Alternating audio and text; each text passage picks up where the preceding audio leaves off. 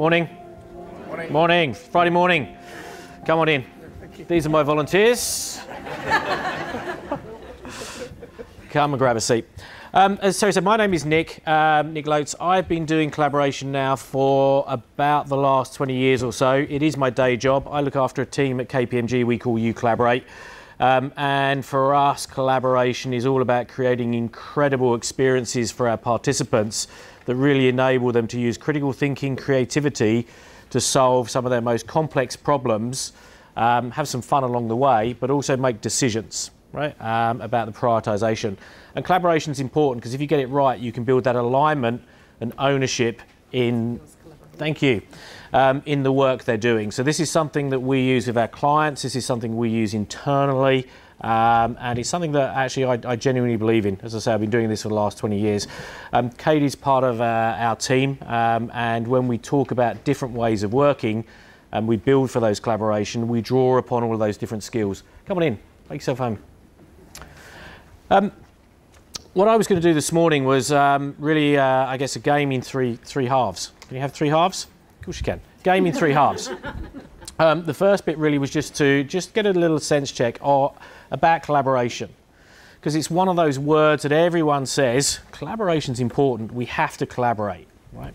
But not many people really understand what collaboration means, or they just go, actually, if I get people in a room, I'm collaborating, or if I send someone an email, I'm collaborating. So I'd love just to get a sense across the room of when we hear the word collaboration, what do we think? Okay.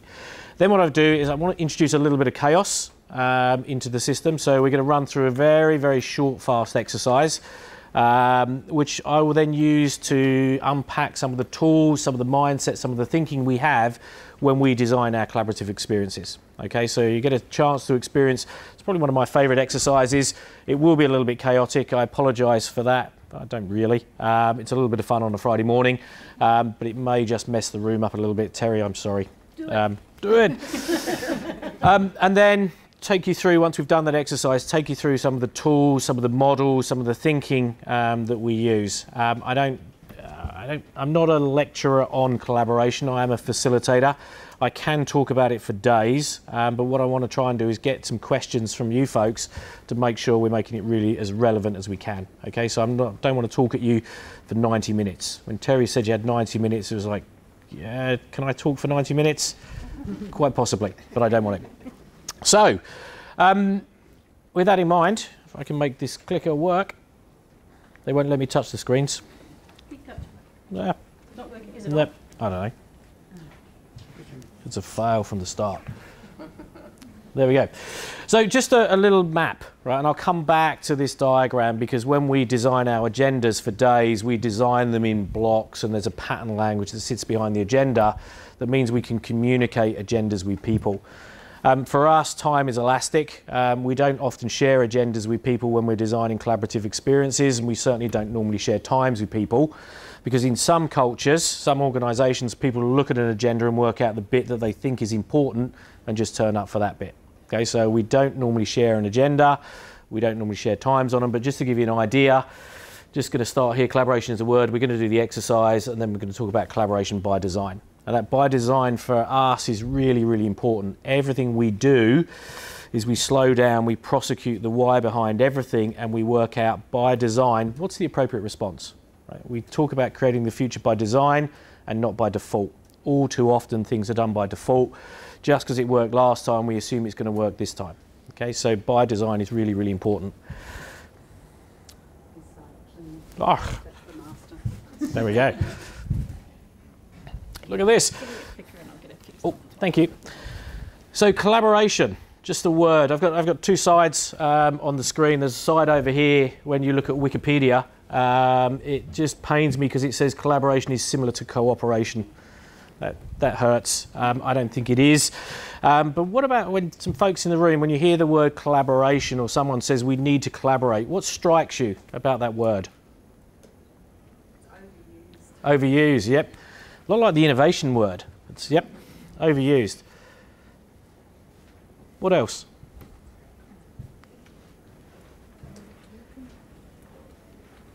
It's a joint product at the end of it. A joint product at the end of it, yeah, yeah.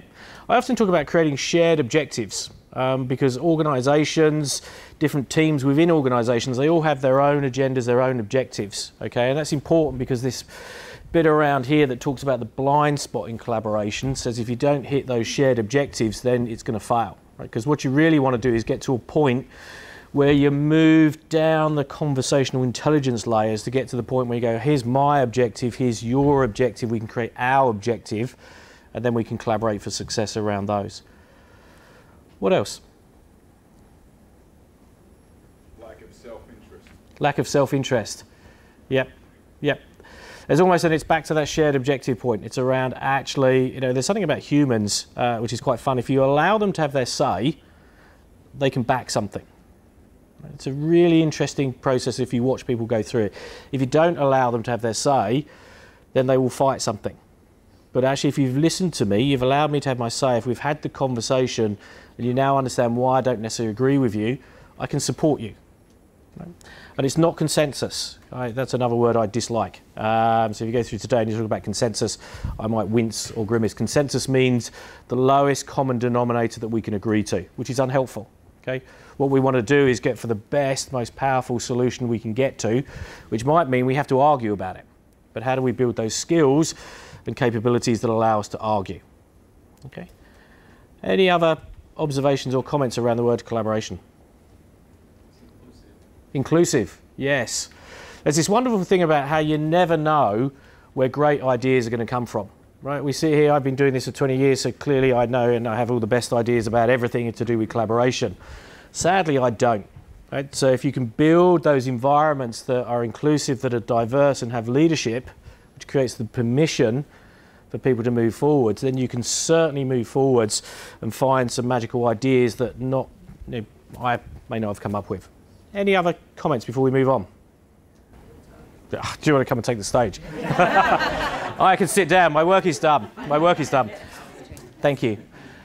So I think that's really, really helpful. Thank you. And it's important because there's a large part of our work, and certainly the way we work as a team, is in the world of improvisation, right? So, which is that open mind. Someone will give you something, and you have to work out what you do with it. And no is not often a good answer or a helpful answer because people go, oh, you're always saying no, and they will back off. So there's creating that culture, creating that way of going yes and no but. Yes, we could do that and we could do this, or no, we're not going to do that, but we could do this. So it keeps that conversation alive. Okay, so I think this is, for me, is important, collaboration by design. There's no one answer for collaboration, but what you've got to do is build your toolkit, build your capabilities, actually make some conscious decisions about how you set people up for success in collaboration. And what you're really trying to do is, I love this, the work that Judith Glasser did on conversational intelligence, is really go, actually level one conversation in her world is a straightforward information exchange. Right? How many meetings do you go to where someone will just tell someone some information and then someone else will tell them another piece of information? And it's just, I'm going to tell you something, Mel, you're then going to tell me something, those sorts of things. And actually, in some of those instances, people aren't even listening, they're just waiting to speak. Right? So really, you've got to move beyond that way of thinking. You then get into that persuading side of things, right? So I've got an idea, it's a really good idea, so I'm going to try and position it, which again is unhelpful. So what you really want to get to the point is when you can be co-creative, which is that point of those shared agendas that you can move forwards. Does that make sense? Good, right. So to start off, we're going to do a little bit of an exercise. This is that sort of edge of chaos type stuff. I don't know if this is going to work or not going to work, but it's going to work because you guys are going to be brilliant. What we've got is a series of envelopes. Kate, can you give me a hand here? I'm going to hand these envelopes out, okay? And what I want you to do is to get in groups of 3s, 4s or 5s, whatever really works for you. Maybe people you don't really work with. In each one of these envelopes, there's a challenge, okay? It's an A3 piece of paper. There we go, Alison. There we go. Just if you'd like to take some and pass them on. Yeah, go on then. Thank you. Just hand them out. There's an A3 sheet of paper in there, and on the top of the sheet of paper, you'll see a challenge. You've had just about 8 minutes to do what we would often call the impossible challenge. Okay, some of the challenges that were out there were things like design a better toaster. Right, I love toast. Toasters haven't really changed over the many years. Who had toaster? Right, so lots of people worked on toasters. There was another one out there that was about designing a bicycle. Bicycles, again, haven't really changed over the years. Who had the bicycle? They haven't really changed over the years. 2 triangles. That's kind of pretty much a bike. Some of the other challenges were things like a machine that puts you, or put a man on or a person on the moon for the price of a stamp. Have you had that one? Right, yeah. There was things like the ultimate lift, right? Yep, someone possibly had that. Yep. There was another one out there that controlled the weather. So there's one or two of those in there. Yeah. We shall see. And I think there was another one that was really that enabled you to be 2 places at once, which I trust someone solved because I could really do with that one. So we've got lots of different views of the truth, and there are lots of different impossible challenges. But in 8 minutes, I'm guessing that each of your teams has solved that problem. So congratulations. Now this is where the real chaos comes in, okay? Because what I want you to do is to find the team that had the same challenge as you, right? Not yet. You guys move fast. Not yet. But I want you to find the team that had the same challenge as you. So all those toaster teams, you need to find each other. And then you've got about a minute to pitch your idea and convince the others that it is that wonderful idea, right? Once we've gone through all of them, what we want is each of the teams to come forward with one of those teams with their best idea, and we hear from those 7 ideas out there, each one of those great ideas. Okay, this is a short exercise again, so probably in about 10 minutes time I want the best answer from each of the teams. Now, as you go through this, if you can see a better answer by adding your idea to someone else's idea, then please do that. Okay, it's not necessarily a competition, but we are all competitive. But it's about getting the best solution we can. So in about 10 minutes time, I'd love one person from each of the teams to be up here, and we will just quickly go through how you solve the problem. Okay, does that make sense? So find the cohort that had the same challenge as you, go through your mini pitches, work out which one's the best, and then come and stand at the front. There's something about putting energy in the room that we just now need to take it back, and I can have the energy. Thank you. Now, what we did there, a short exercise to, I guess, get the blood flowing on a Friday morning, get those creative juices flowing. We put in the room, I think there was about 7 of these. We often call them impossible challenges or ultimate designs. As I said before, they are some of those things that people go, that's just impossible, you can't do that. But we gave you 8 minutes to solve it, right? And pretty much everyone, I think, solved it. And then we said, right, within 10 minutes, work out which one you want to put forwards or how you want to collaborate to create your idea. What we're now going to do is just a very, very quick spin through just to see where we got through. Any IP lawyers in the room? Yes, perfect. Keep your pens away. The intent here, just very, very quickly go through each of the ideas and just go, right, tell us which idea you had. So if you had the toaster, we had the toaster. These are the key features. Here's our artwork, and this is the relevance to collaboration. So it's probably less than a minute each. Okay, so do you want to start down this end? Which design did you have? We had the ultimate mousetrap. The ultimate mousetrap. So our keywords were that we wanted to be humane and we wanted a catch and release system. One of the other groups talked about, well, we looked at different consumer markets as well. So we were also looking at farmers. Farmers don't necessarily want to release their mice. They want to more kind of get rid of them. So in conjunction with this system, which is effectively lure the mouse in, give it a little day spa to hang out, maybe chill it out a little bit physically so that it drains itself of energy, and then we can release it either into our less humane neutralization system, which would involve a biodegradable new home for the mouse to then disintegrate into nature and then contribute to growing trees, etc. Or we could then sell this system on to the local reptile association where they could use these live mice for their uses. So that's pretty much the mouse. Thank you. Well done, team. What's the next challenge? So our task was to design a machine to control the weather. And we had 2 groups, and the ideas were completely divergent, but in true style of collaboration, we were able to bring them together. So the first group is the weather dome. Yeah, so we've called it the Amazon Dome. our first target is going to be the Amazon, to save the Amazon. And we've trademarked it as well. So what we have is, we have a dome. Up here we have the clouds, so you can create your clouds. Sorry, you probably can't see this at all. So you can create clouds, you can have no clouds, you can make it rain. So that was our initial idea. And then when we collaborated with the other group, then we came along because what we had created was a roving weather controller. So based on the idea of a snow plow and snow maker, our design has a lot of nifty features. We've got a scoop up the front that can scoop up the clouds and allow the sun's rays in. We've got, it can also suck up methane gas, pour out oxygen. We've got some weather guns, and we've got a helpful banner that flies around to encourage people down on the ground to promote healthy, climate-conscious awareness-raising activities. So this is when we collaborated and we came together. We decided we'll take our little roving snow maker flying weather controller and put it inside the dome.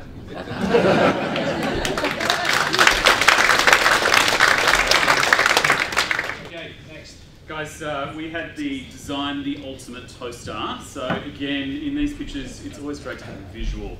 So because we've not got a lot of time, can you pull out your phones? Go to Twitter for me. Look up @Warwick McLean. Warwick spelled W-A-R-R-I-C-K, and you'll get a visual on our toaster, which is really, really important. Okay, so we had designed the ultimate toaster, and we kind of thought outside the square. We thought commercially, we thought big bang, we thought wow. And I think collaborating with the other teams, we actually ended up with a much better toaster than what we had originally thought. So in terms of some of the key features of this toaster, and you'll see as you look it up on Twitter, that this toaster does it all. It butters your bread, it removes the crumbs via the vacuum at the bottom of the toaster. It actually produces your coffee at the same time as you are toasting your bread, your croissant, whatever it happens to be. It automatically pops up and pops on your plate, and it will determine that if you're not nearby, there is a drone attached to this particular toaster, and that drone will deliver your toast wherever you are. Now, because it's also making your coffee at the same time, it's also storing the butter, so it's able to put the butter on, put your spreads on, and also because it's great just to have something cooling at the same time, and sometimes you do like toast at 5 o'clock in the afternoon, it's also providing a cooling spot for your wine. So it can be used 24 hours, this particular toaster. I think one of the key features, two of the key design elements of this particular toaster is that it actually removes carbs. And we're currently working on a project to remove gluten, so control. A couple of collaborative contributions from all the teams. It's solar, so it's sustainable. It's transportable, so you can take it camping with you. It auto detects the type of bread that you've got in the toaster, so it'll automatically brown it. It's see-through. One of the annoying things with toast is that you just don't know what's going on.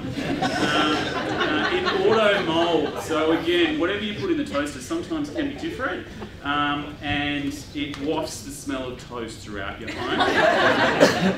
And I think two of the key things that it does, it never burns, and you can turn it on its side to toast that cheese. Guys, the ultimate toaster. Thank you. Okay, next. Oh, we are doing Design the Ultimate Bicycle. So we came up here in the spirit of collaboration because we had some really good ideas. So I might start it off. Our idea was we did want a flying bicycle. Who likes traffic? None of us. We want to be able to avoid the traffic if we can, and also have a drone capability with our flying bicycle. We wanted it to have optional effort. Sometimes we do want to pedal and get a bit of exercise. Sometimes we want to switch that down and have a pedal for us, in which case we might want to make it driverless, particularly after Friday night drinks. You might want to have your driverless bike take you home. But we have also some extra special ideas and a drawing down here. Yeah, so we actually, all four of us had really different designs, but we liked elements from everyone's. I think probably the winners for our team's design was that it had a wine and a coffee holder.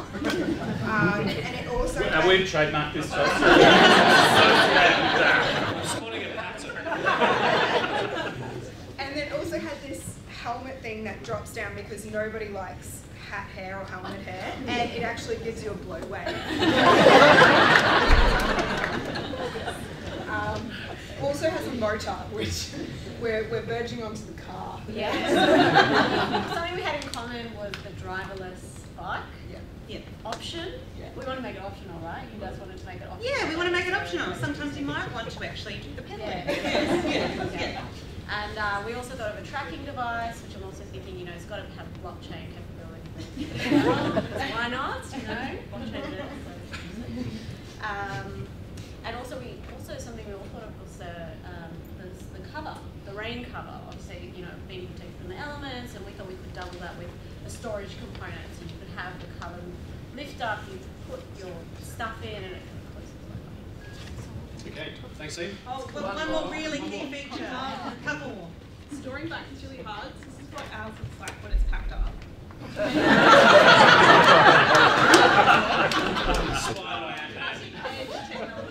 Manufactured here in Australia.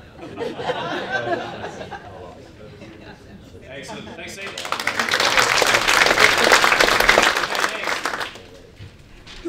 So ours was designing a machine that puts a person on the moon for a price of a stamp. There were 4 teams that came up with actually some very similar ideas. 2 teams came up with things like, let's just print a stamp and put the face of someone on the moon. We'll design a machine that actually prints stamps, so you've got the price of a stamp. The other 2 teams started with rubber bands and slingshots, and then some sort of a form of a pneumonic tube that sucks Beam Me Up Scotty style to the moon. We sort of ended up with other designs like, let's just design a hologram machine so we can actually put a holographic image of someone on the moon. And then when the 4 of us all got together, we came up with something completely different, but we used elements from every single one of those designs. So I think that was part of the thing for us, how the collaboration improved what we ended up with. So what we came up with in the end after all of those different sort of ideas was kind of like an Instagram booth where there was a holographic image of the moon, and the camera then would have you in front of it with the holographic image behind it. We're still trying to work out how to weave the rubber band into it. So one of the ways was maybe to pull a rubber band, and that was the trigger to take a photo of you on the moon, and then it prints you out, you on a stamp. It's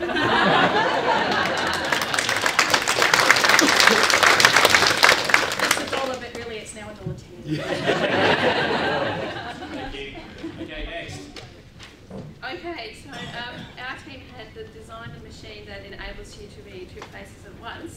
And I can't get over the fact that you had 4 teams. We only had 1. We actually had That means your idea was the best idea. And we actually had to be in 2 places at once to try and collaborate.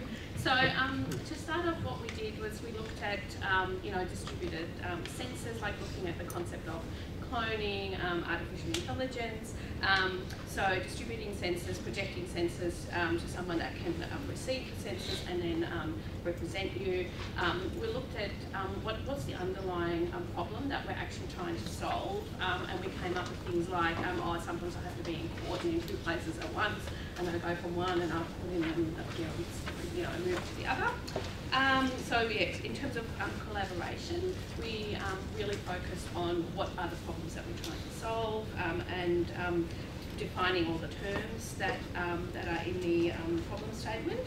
And we use different skills in our team. So our team's made up of lawyers and non-lawyers, tech people. So there's a bit of an AI tech element in it.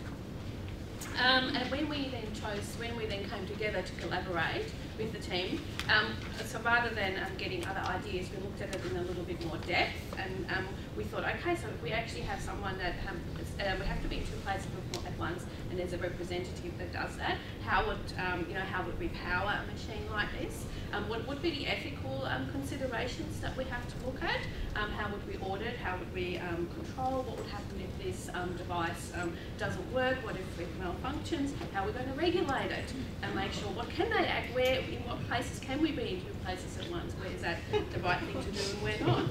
And how do you, if you are being represented by a machine, how will you control it and make sure it doesn't go rogue? Rogue 2 places at once. Sounds fun. Thank you. So we had designed the ultimate lift, and it was really interesting when we all came together because people had come at it from different ways, which is what collaboration is all about. So it was fantastic to build on those ideas. One team had actually decided that the ultimate lift wasn't a lift in terms of a physical lift, but more in terms of an emotional lift. So we looked at that side of things. Another team had looked at the idea of using your mind to control the lift or lift anything. Another team had said, what about actually having more control over the journey in the lift, so you can regulate it that way. And the other team talked about having a portable lift, so you can take it and bolt it onto where you might want to use it, or someone else can use it when you're not using it, and it's a more sustainable type lift. So what we came up with was lift for the day, lift for a day. So you go into the lift, and it actually senses your mood and works out what you need for the day. So if you're a bit down and you need a bit of a pump up, then it might play you some rocky music or something like that and get you ready for the day, or it might allow you to play with your pet or have a coffee or do something that allows you to have that sense of having an emotional lift. And the other part of it is that you can override that if you need to. So if your thought is, I just want to be on holiday, but in fact you need to go to work, it will then get you ready for the day to go to work, to be more serious and that type of thing as well. But you can take it to different places that you need to take it. Thank you for playing. One of the things that we do in our world when we design collaboration is, as a facilitator, we don't normally do the work at the front of the room. So many of you will have been to workshops where you have a facilitator. That facilitator's at the front of the room writing down all the words. What we try and do is we try and get you folks, our participants, to do a lot of the work. It's not so I can go and drink coffee and do those things. What we're looking for is your brilliant ideas, your words, your drawings, your icons, not my translation of those. Also, when you leave those sort of, you leave to take those ideas forwards, there's a different level of ownership. If you've physically written on the piece of paper, if you've physically written on the whiteboard or the flip chart, it's a different level of ownership, and that's what we're trying to seek as we go through all of this. So I'm just going to go through a few slides which talk about some of the frameworks we use, some of the models we use, some of the ways that we think that enable us to design those exercises, but then pull in lots of different exercises to create an agenda. And we often think about our agendas, our workshops, and in our world they run from 90 minutes all the way up to 3 days and beyond. We think about them like a roller coaster ride. Okay, so what are the highs, what are the lows as we go through those? Now, interestingly, about my methodology, my way of working, it really is about collaboration. So people say, Nick, is it design thinking? Is it agile? Is it lean? It's all of those, right? And actually it really just says, whatever way you want to work, let's just make sure we design with the end in mind, and we want to enable the conditions where we can collaborate and we can work together. So that's important. If you look at the way some people tackled that exercise there and the way they responded to some of those challenges, there was just so many reframes. You know, it's a lift. How do we interpret a lift? How do we reframe that? What's the real problem? What's the real opportunity? That's classic design thinking, right? But it's working in a way that's a little bit more collaborative. Was it an enjoyable exercise? Yeah. Yep, great. And we didn't break the room too much, so there's not much sort of rearranging we need to do. So I'm going to click through some slides.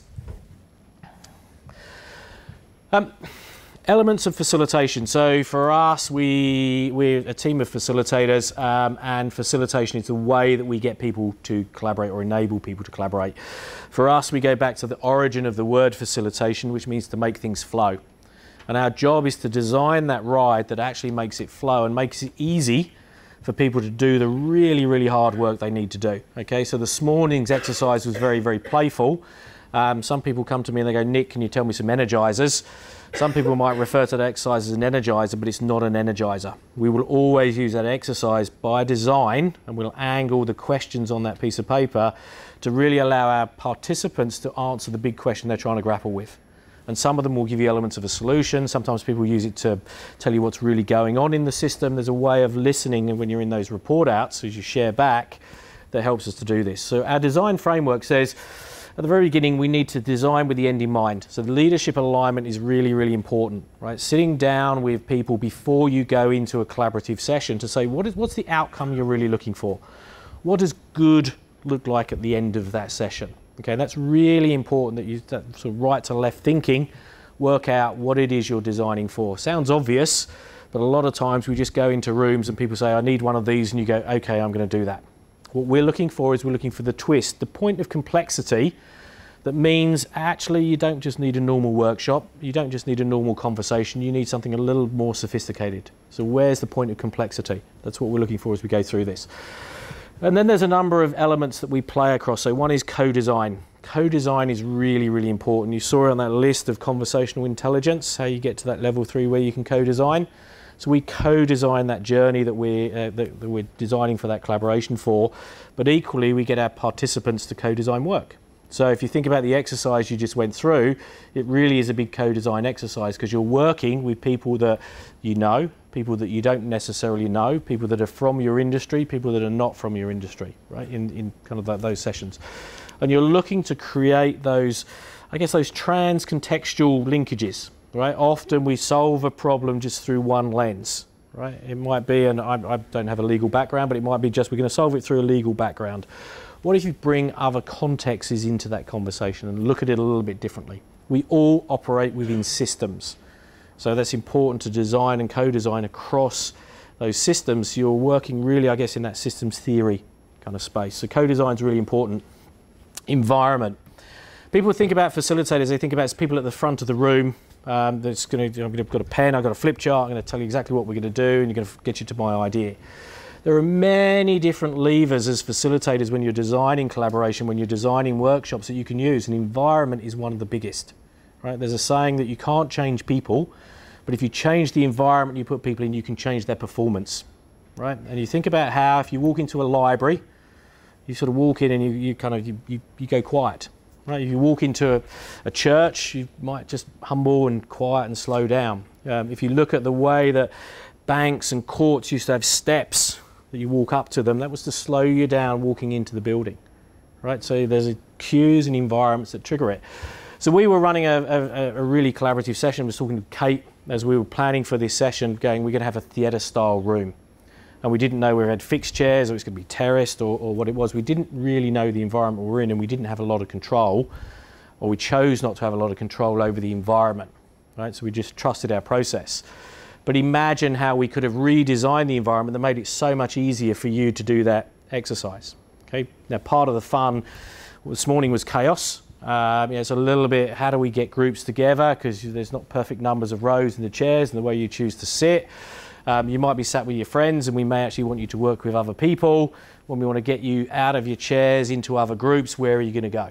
Right. So it's a little bit self-organising chaos. So think long and hard about what you can do to the environment to change those behaviours. Right? The obvious example of all of these, which is a real default example, but is a boardroom. Right? Almost every boardroom is the same. Right? It's different artwork on the wall, different wallpaper, but it's got a big table. That's the iconic status of a boardroom. A table's a barrier.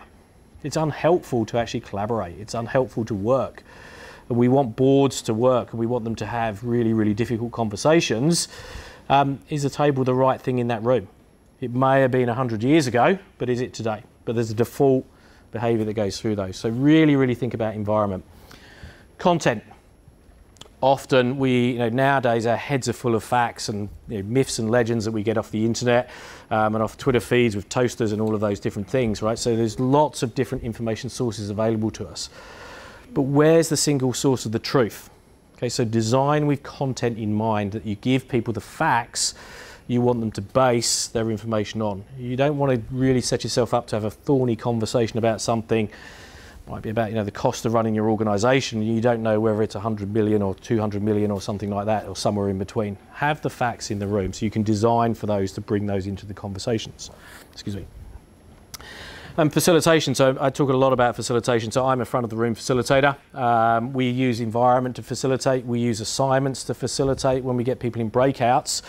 When you're in those little clusters, you didn't have a facilitator in those rooms, right? What you had was an exercise, an assignment, right? That piece of paper was your facilitator.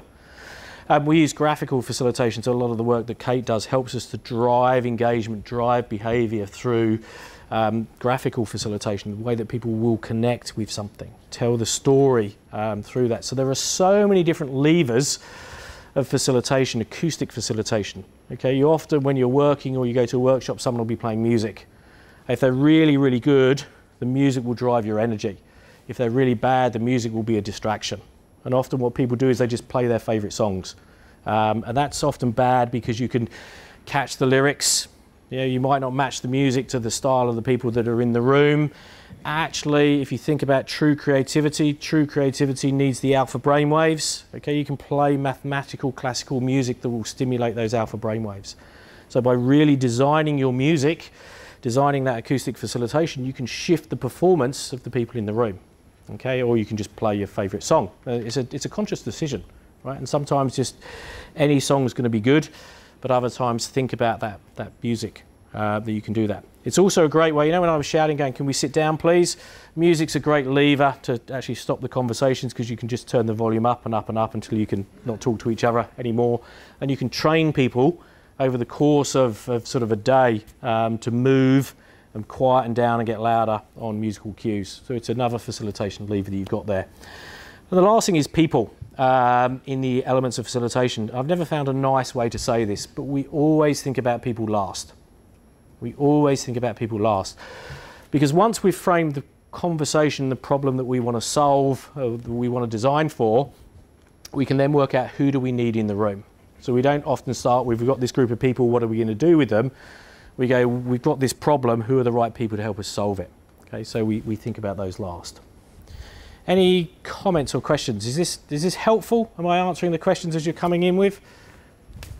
I was wondering, what do you do with people who are participating in this process but who aren't engaged or persuaded by the process? Oh, this is a great question. It's a great question. So we use many different techniques that try and engage or enable people to engage in their own personal styles. So we design work when we're all together in groups like this. We design work that people can do individually. We design work that people can do in groups. Okay, we use visual, we use auditory, so lots and lots of different design cues. Often what we find at the very beginning of a session, someone will sit there and go, consulting crap, right? Something like that. At the end of sessions, nearly always what they turn around and go, that's good, I know what you did now. So there's an element of we have to help them create that safe space, but help them on that journey. They normally do find it. I think in my career I've had about 1 or 2 people that have gone, this really isn't for me. But it's an element of trust the process, but we have to create that safe space and recognise that everybody's different. We all have our slight nuances to the way that we think, so how do we design the right environment, the right exercises, the right way that enables people to be successful? Because ultimately what we want to do, does anyone do Agile? Yeah, one of the elements of Agile is make your clients and your people awesome, right? It's one of the principles of Agile, and that's what we want to do. We want people to feel good about the work they've done. So, vague answer, or yep? There's no brilliant answer. The real thing you have to be is present, and you have to spot it. There's a wonderful line comes from a book that says, "From the vagueness of nuance, we create fact."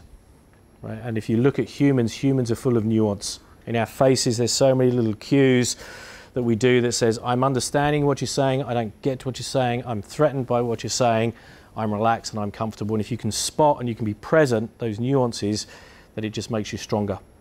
Okay? I'm going to keep going. Effectively, this is all about making sure, if you remember nothing else from this, about getting the right people with the right content in the right environment, giving them the right work to do, so you design the right work and the right level of facilitation. Often you'll see organisations going to build a lab, and they put people into the lab and people work the way they've always worked. because you don't have a process that helps people to think and work differently as you go through that. We do have lots and lots of patterns to the way that we work, so it really is about designing that journey. But it's as simple as right people, right environment, right content, right work and right process to enable them to get that work done. Sounds really, really easy. And hopefully it is if you apply conscious decision to your process. Don't do it by default. Right, so some of the tools and models and methods that we use to help us be successful. So I'm going to share some models. These ones that I'm sharing today, they come from a capability called MG Taylor, so Matt and Gail Taylor. They designed these models a good few years ago actually, but they've stood the test of time. Actually, they help us to really understand, you know, what is it about humans and how do humans work. So the first one I've put up on the screen is called a creative process model. And this aims to mimic the behaviours of creative geniuses. So mere mortals like me, I often look at people and go, how are you so successful? How do you consistently deliver what it is you're looking to deliver, right? Or achieve what you're looking to achieve. Some of those explorers out there that do magnificent things. This model starts at the top with an identity. Right? Every organisation has an identity, has a reason it exists, right? It exists for a specific purpose. And so designing and working within that identity is really important. Right? Sometimes organisations want to pivot or shift from that, but understanding that, recognising that's important. But once you've got your identity, you work out what are the things that you want to do differently. Okay, and they often manifest themselves as visions. Right? Now, visions is something you can co-create, or a vision might be that somebody locks himself away in a room and says, I've got a brilliant idea. Right. Now, once you've got a vision, almost all organisations that I've worked with go from, or before I've worked with them, go vision straight across to engineering. Right, so we know our vision, we know what it is we're shooting for, but what we're going to do is start building some plans. Right? We're going to start making some decisions and we're going to start building some plans. Once they've got those plans, they give it to a team to go away and build it, who implement it, and our users go, it's brilliant, what is it? You've solved the wrong problem. There's a whole bunch of unintended consequences that sit around it. Right? It might be a process that takes longer, it might be a system that just doesn't gel well with people. It might actually be, you know, a building or a road or something that's just in the wrong place, in a kind of a city sort of context, right? The two steps that organisations often miss, and particularly in the world of transformation, is building intent and insight. Right? And these are human things. Intent is that belief, that ruthless focus that I know why we're doing this. I'm excited by it. You've got me. I can enter that state of flow. This is really, really important. I understand it. Right? I believe. Right? That's what we're trying to build, and you can build that at an individual level, and you can build it at an organisation level. If you think back to some of the projects or pieces of work I'm sure you've been involved in, some have been really easy. You've really enjoyed working with the people around them. You've worked those extra hours that have been required to hit those dates, and you've done it with a smile on your face. You do that because you've got intent behind the project.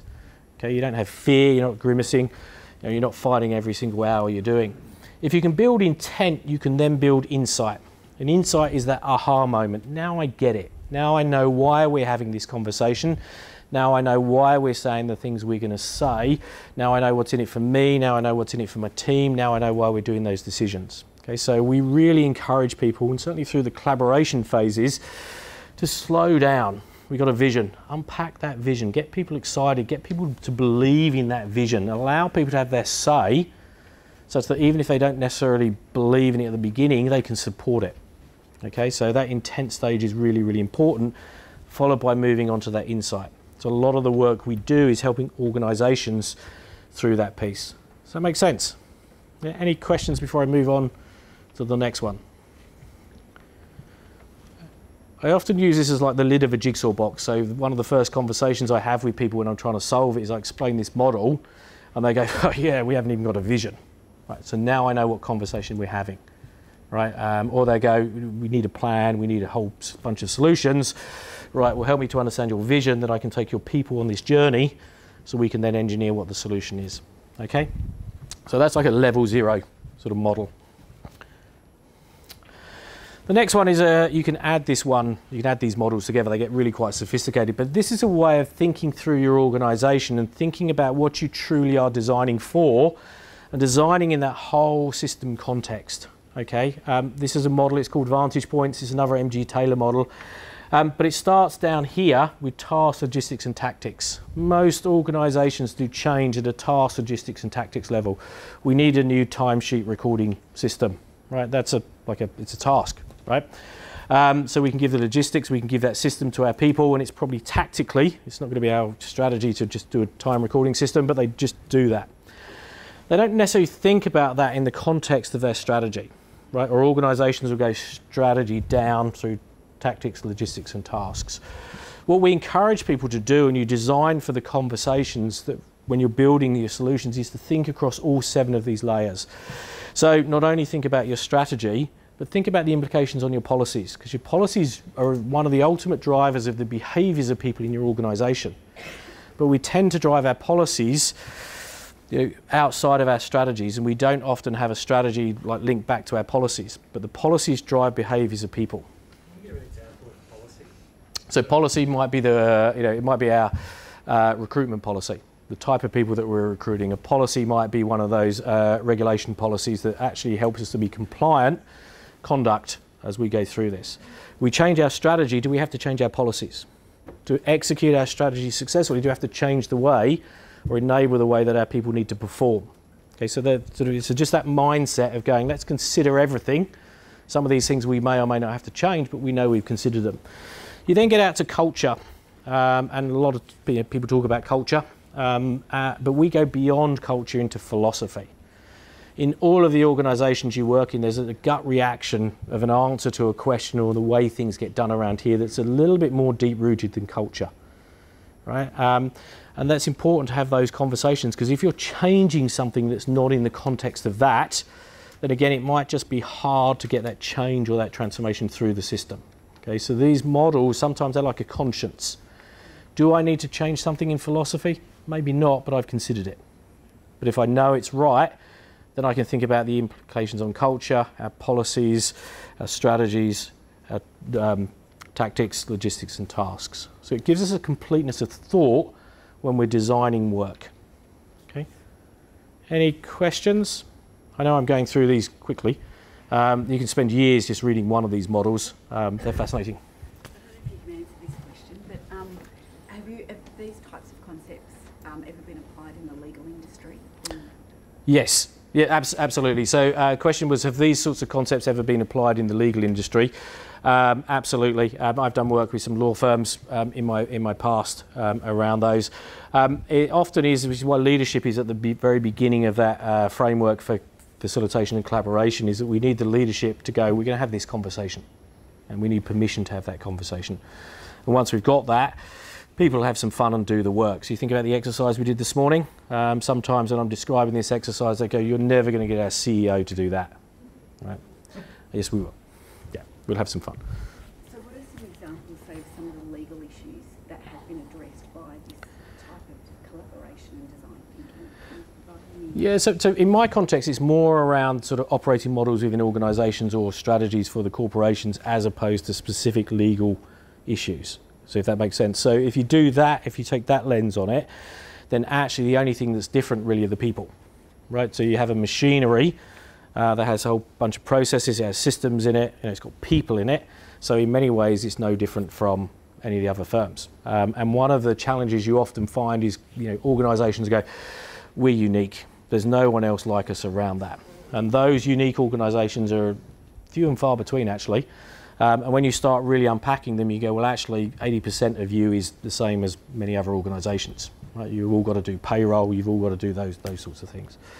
So it's a bit of a overarching question. I'm sure I can find examples in time where people have used this to really, really think very differently about some of the constructs that we've had. We've used these actually in a procurement process once. This is a previous life back in the UK. The organisation, we were putting a tender in for a big outsourcing contract. This is my pre-KPMG days. Effectively, these are multi-year, big, multi-million-dollar contracts. And what we did was, with the legal team, we used these sorts of frameworks to enable them to say yes to all the schedules. So the philosophy of the deal we were doing with the client we were looking to work with, our philosophy was we're going to say yes.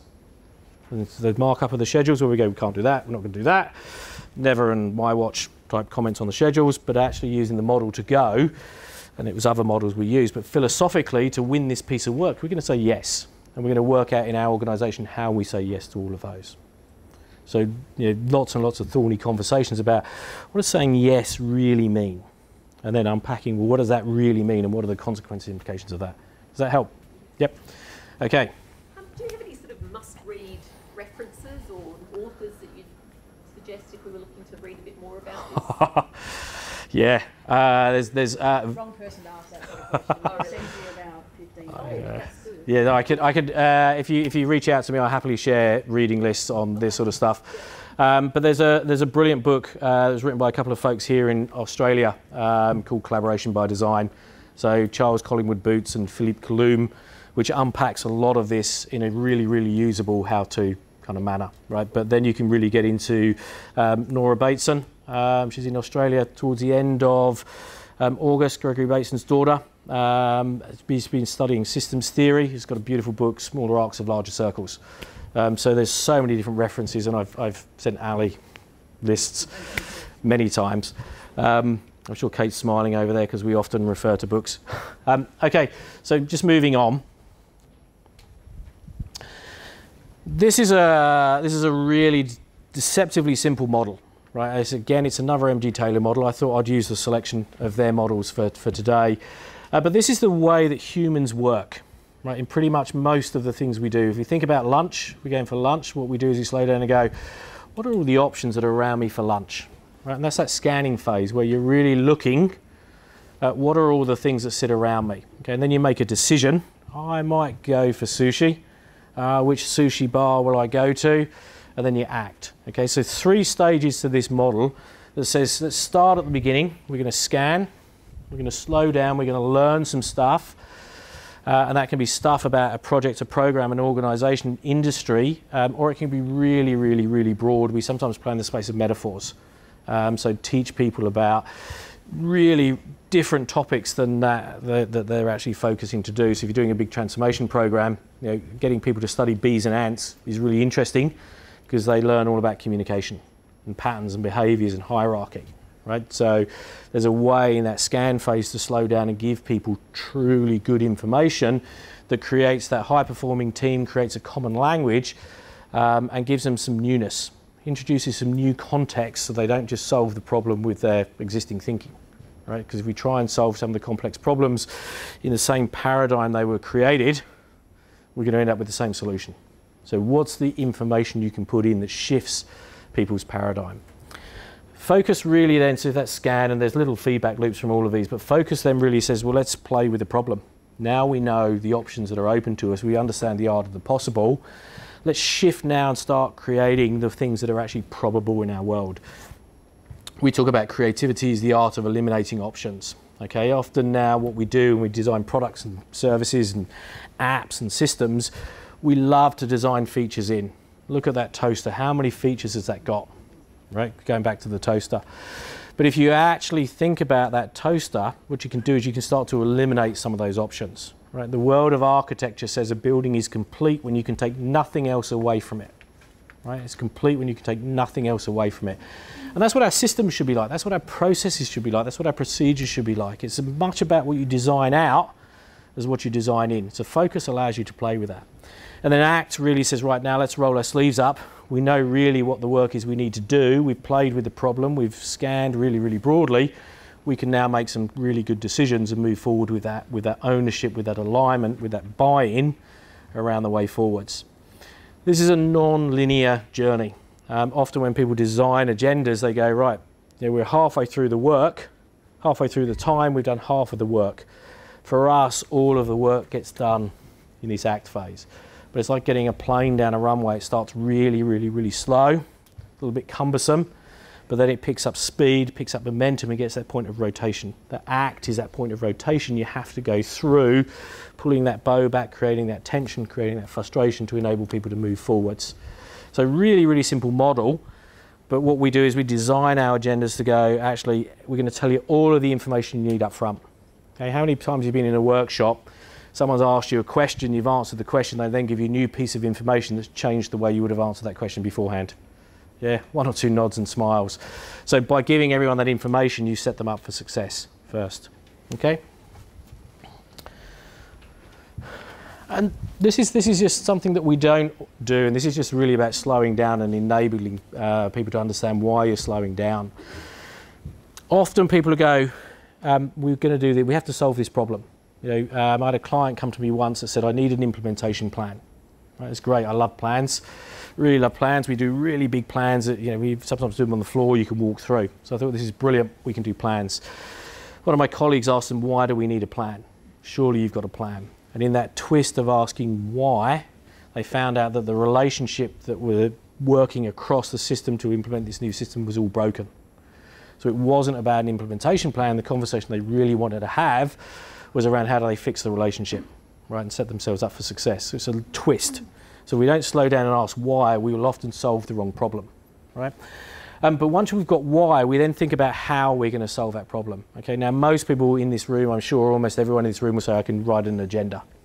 That's how we're going to do work. So we know what the conversation is, we know how we're going to do the work.